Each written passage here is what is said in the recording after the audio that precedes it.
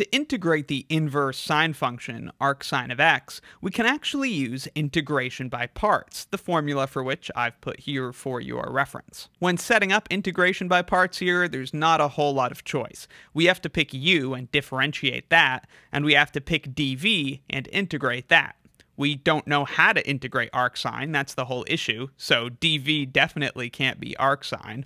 So we'll have to let u be arcsin of x, and we do know how to differentiate that. The derivative of arcsin of x is 1 over the square root of 1 minus x squared, and that just leaves dx to be dv. We integrate both sides to get that v is equal to x. Then, applying the integration by parts formula gets us here. We have u times v, which is arcsin of x times x, and then minus the integral of v du. So minus the integral of v, which is x, times du, which we see there.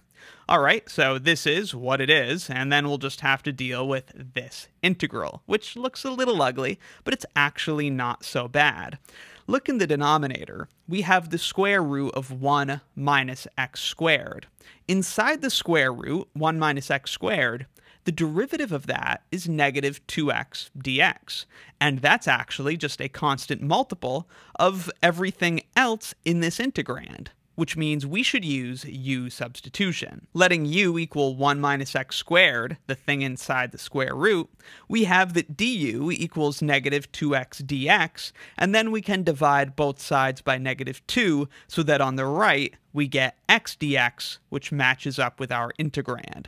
So x dx, then, we'll be able to replace with negative half du. That gets us here. We bring the factor of negative half out of the integral, which turns this negative into a plus, and then there's the 1/2. And then in the integral, we have 1 over the square root of 1 minus x squared, but 1 minus x squared is u, so it's 1 over the square root of u, and then of course we also have du. Now 1 over the square root of u is the same as u to the negative half, so we'll rewrite it like that, which makes it easy to integrate using the power rule. Applying the power rule, we increase negative 1/2, the power, by 1 to positive half, and then divide by that new power. Dividing by 1/2 is the same as multiplying by 2. Then we replace u with what we set it equal to, which was 1 minus x squared. Thus, we have 1 minus x squared to the 1/2. The 2 and the 1/2 there cancel out. And so we're right here. That's the integral. Of course, we also have the arbitrary constant. And then finally, we may like to rewrite that rational exponent as a square root, since we had a square root to begin with.